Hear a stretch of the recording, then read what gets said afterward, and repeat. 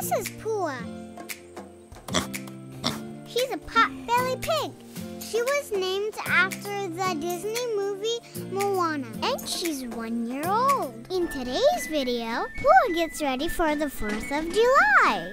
Pua, the 4th of July is super fun because everything gets decorated in red, white, and blue. Those are the colors of the American flag. Do you know what the things on the American flag stand for, Pua? The red and white stripes stand for the original 13 colonies, and the stars represent the 50 states we have today. Everyone wears red, white, and blue too, so we need to pick out an outfit for you. What do you want to wear? We have this red shirt, and then you could have either a bow, a lei, or a scarf.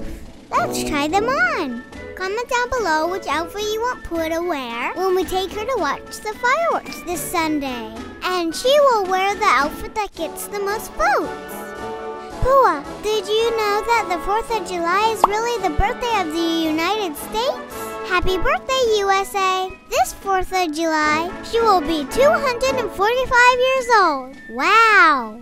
And to celebrate, I got you red, white, and blue cupcakes and cookies. But first, while you're modeling your outfits for everybody to vote on, I want to tell you why the 4th of July is very important to Americans. It's the day we celebrate our independence from Great Britain on July 4th, 1776. The 13 American colonies were no longer under the rule of Britain's King George III.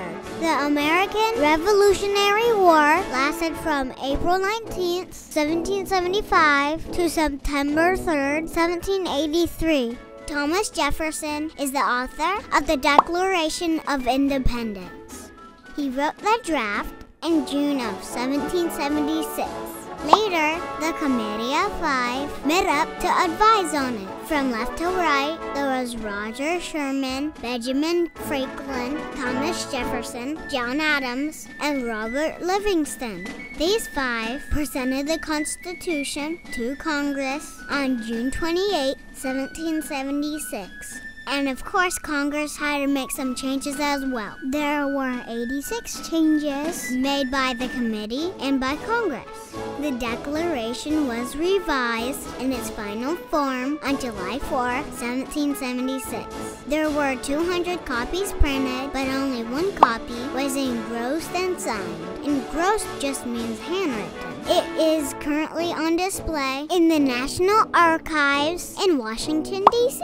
Pua, Washington, D.C. is our state capital. One day I'll bring you there. We learned a lot about our fight for independence at Colonial Williamsburg last month. And even got to meet Thomas Jefferson there. He was so cool. I bet they're gonna have a huge celebration there for 4th of July. Pua, you are such a good listener. I love the red nails, and I liked all of your outfits. I wonder which one will get picked. A little later. Pua, you fell asleep. I guess you're exhausted from trying on all those clothes.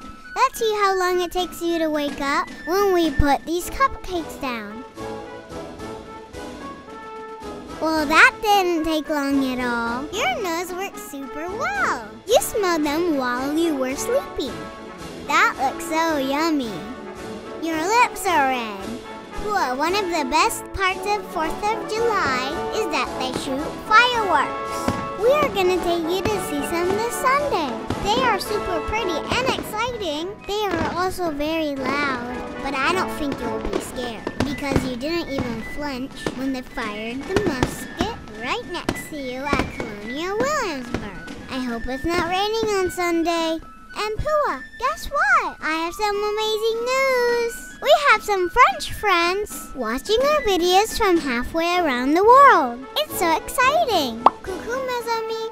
And Pua, did you know that the French helped us fight for our independence? And they gave us the Statue of Liberty as a symbol of freedom and democracy.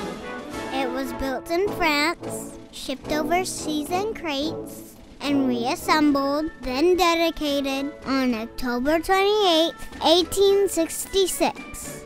Thank you very much, France. Fun fact, she's made out of copper and is located on Fairy Island, right off of New York City. In the next episode, we will meet General Marquis de Lafayette and learn the exact moment when America became a free country. Poor, you cleaned off your plate and didn't even leave a crumb.